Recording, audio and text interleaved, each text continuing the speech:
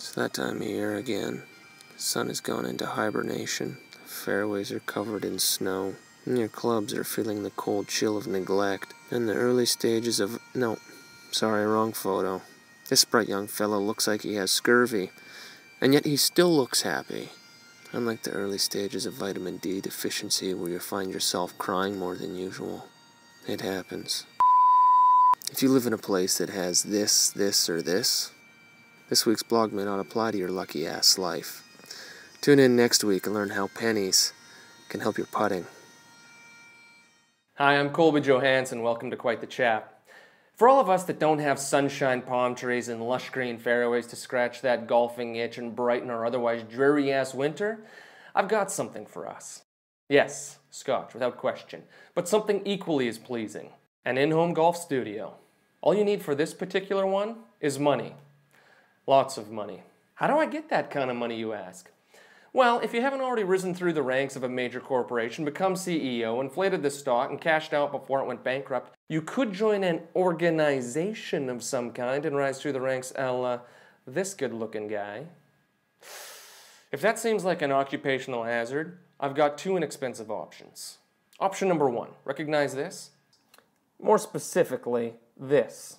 Exactly. Indoor-outdoor carpet, or what people in Yuma call the front yard.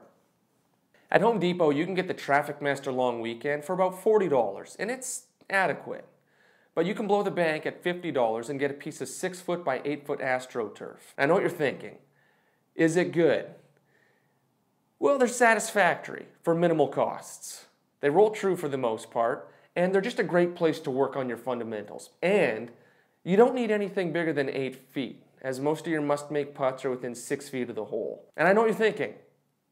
Where's the hole? Right there. There's your hole. Only costs you $5 at Edwin Watts, Nevada Bob's, Golf USA, Golfsmith, Golf Town, Golf Store, anywhere in the world. But if you putt to this in the off-season, not only will you sharpen your focus, it'll make the hole look like the Grand Canyon.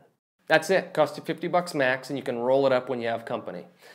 Now, say you have a few more dollars. Still with a small budget, you can get more.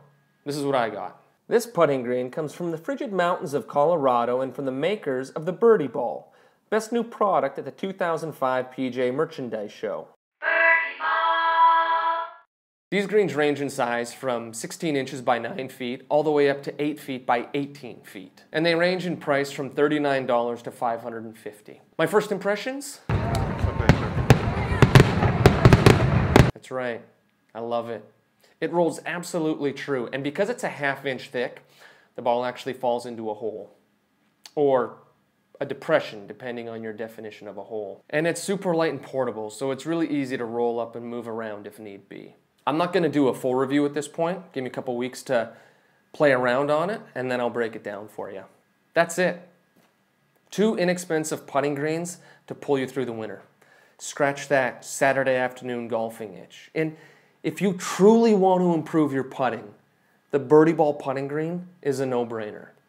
Just like subscribing to this blog, obviously.